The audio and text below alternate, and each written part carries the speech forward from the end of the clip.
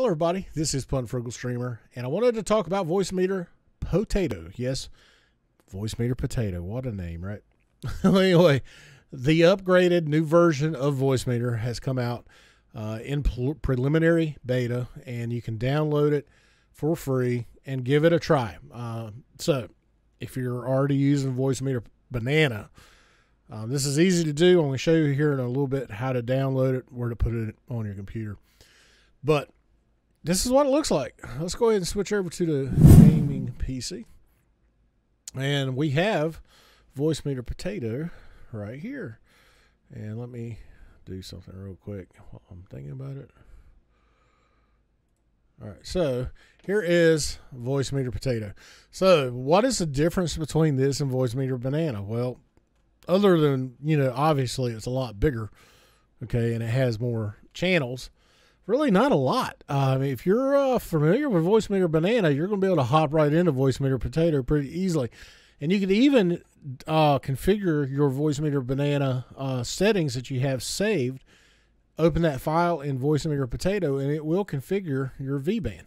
Okay, so all your inputs, everything the way you have it set up, it will fill right in here. Now, what you'll have to do is you'll have to go in and do your physical inputs and your virtual inputs manually. Okay, but they are there for you to do. So let's talk about it. So here we got the 5 now instead of 3. 5 physical inputs, 3 virtual inputs, and the equivalent number of physical and virtual outputs. Okay, so the obvious difference that you can see when you compare this to Banana right off is now we have built-in effects, both special effects, which we have 2 plugins, and external effects. Now, only one of these is working right now, and that is the reverb. So if you click on the left click on the reverb, and then you right click on it, you can bring up the actual plugin itself and go in, and it has all kinds of presets for different versions of reverbs like vocal, church, stadium, all this stuff. So you can also manually go and make your own. It also has a built-in EQ here. As you can see, my microphone is feeding into this. You can control the volume of it right here in your channel on the pre-fade, or on the post-fade, you can go and do it here. Okay, so you can change both of these right here. And it's pretty neat. It works well. It's definitely reverby. If as you can tell, I have it on now. Well, actually, I don't have it on. Let me turn it on the streaming PC so you can actually hear what a reverb is. So this is now the reverb turned on with a setting. I'm using soft vocal, and you can hear it change to different things. This is, let's see, where's the robot at? Is this one robot? It'll tell you. There you go. There's robot. Kind of sounds like a, kind of robot-y sounding. So yeah, I mean, it's, they got all kinds of different presets, and then you can manually go in and change all these yourself and do different, sounds, whatever.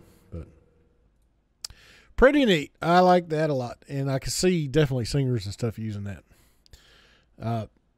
Other than that, though, really, there's not a lot of difference. You have, like I said, all your normal stuff here. Like you have your positioning, your modulation. You could do your voice, changing the EQ here by moving that up and down. You have the EQing still here. In your virtual inputs, you have the EQs. Now, there is something different that they've added here in the master selection. Let me show you this. It's actually pretty cool. So, say you have a certain setting you want to use, I don't know, different gains for different things. So, this might be more for people that do studio work, podcasts, that sort of thing. Where you have different levels that you like set for certain situations. You can go in and let's see, I want to save this right here, the way I've done these physical and virtual inputs here. I can select that, okay? So now it is saved to this bus setting. So now I can go and turn them off, and then if I want to bring it on, there you go. It's already set. You just hit the button. So if I want to, say I have another selection I've saved here, I can go and change them and then turn it off, and then see now it's set to what I had. And then it'd say if, later on you have that podcast you want to do, well, you hit this bus setting, and then boom, you've got that other setting. So it's pretty neat. And you have, 8 of these that you can use. So it's pretty cool. That's a new ad that they have done. Now, the external effects is not working right now. Likewise, something weird. You cannot change the name of hardware input 4 or 5 yet, and VAIO 3 virtual input is not working, and of course B3 also not working. So, but everything else is functional. V-band works perfectly, just like it always has. Your tape recorder works the same as it always has. So yeah, I mean, if you are already using Voicemeeter Banana, but you're needing a few more channels, go try out Voicemeeter Potato. It's free. All right, so let me show you where to download Voicemeeter Potato. So here is the VB Audio's. This is actually his old kind of link, but it's the only one I could find to get to his forums. Now what I'll do is I'll actually give you the link for Voicemeeter Potato download in the description. Okay, so don't worry about this. But if you wanted to go there to their forum and read about it, you go down to the bottom of their webpage and click on the VB Audio forum link. Okay, and when you do that, go to Voicemeeter and then look for the Voicemeeter Potato preliminary beta version. Okay, there's where you can get the download link, which you can download a zip file. Now, you have to have Voicemeeter Banana 2.0.4.1 installed for this to work. Okay, so if you have not updated your Voicemeeter Banana in a while and you're wanting to try Potato, update Voicemeeter Banana to the latest version and then download Voicemeeter 8. Now, he is saying to copy it in the Voicemeeter 2.0.4.1 folder and run it. Okay, well, let me say I have not done that. Okay, I've did not follow his instructions. Okay, so what I did was I extracted the files and I actually made a Voicemeeter Potato folder. So here's VB Potato, here's Voicemeter 8, and I can run it. And what I've done is I've actually pinned it to my taskbar down below. But anyway, so I'm running it there. You could put it in here and go at it. It wouldn't hurt if you were to extract it into the Voicemeeter folder like he says. I didn't though, and I haven't had any issues with it. So, but I guess if you have issues with doing the way I've done it, revert back, try the way he did it, and see if it works. Then either way. So, but yeah, so I mean, it's really that easy. It's simple to get going. Remember, when you first install this thing, it's going to come, and let me set this up because I'll show you. Okay, I've set all the things back to default, and this is how it's going to come up first.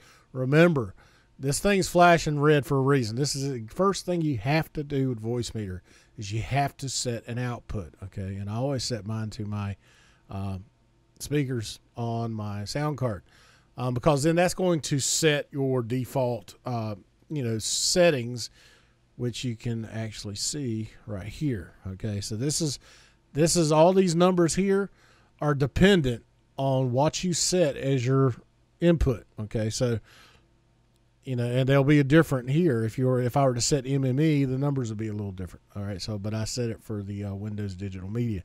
Anyway, you got to do that first before you can go do anything else on here. Okay, just keep that in mind. All right. So make sure you click the link down below if you want to try it yourself, and it is free. Okay, so you can get out there, test it, give some feedback on the forums. Let Vincent know what you like about it, what you don't like about it, what ways you might be able to improve it. Okay, I know for a fact a lot of people want it to be resized, and I agree. I'd like to be able to resize it too. You can put it up on a vertical screen or a smaller screen for that matter. Because there's a lot of people that don't have. There's some people that use 720p screens still. As crazy as that may sound, but yeah. But I love it. And if you got any questions, please make sure you let me know. You can do that down in the comments. You can get me on Twitter at Frugal_streamer. Hit me on my Discord. If you got any questions about it, if you need any help setting it up, please let me know. Now listen, here is the thing, and this is something I have kind of been wary about letting people know, but if you want to get me one-on-one, okay, to help you set up your streaming PCs using Voicemeeter, using OBS Studio or Streamlabs OBS, I am available, especially coming toward the end of August. I will be a lot more available. But if you're having issues and you want your system set up for dual streaming operations, using this software, hit me up, let me know. But I do charge, and I'll let you know what the fees are, but I ask that you just donate to my fundraiser based on however long it takes for me to set it up. I just recently did a gentleman that had approached me from Germany, and I remoted into his computer, both of them, and built his full live stream and fixed it so that he could stream with 144 hertz refresh rate on his monitors, and still have a 1080p 60 feed from his sound from his capture card. So, and it took about 2.5 hours. So anyway, just give you a heads up. But I am doing that one-on-one, as a paid service. But also ask questions. I answer them for free. Okay. So, more than likely you guys can get out there and set it up yourself. It's really not that difficult. But if there is if you do hit a wall like this guy did and he, just throws your hands up in the air, yeah, I'm here. So let me know. All right. Thanks guys. I do appreciate it. Make sure you hit the, like and subscribe, hit the notifications, and, we'll see you later with more videos.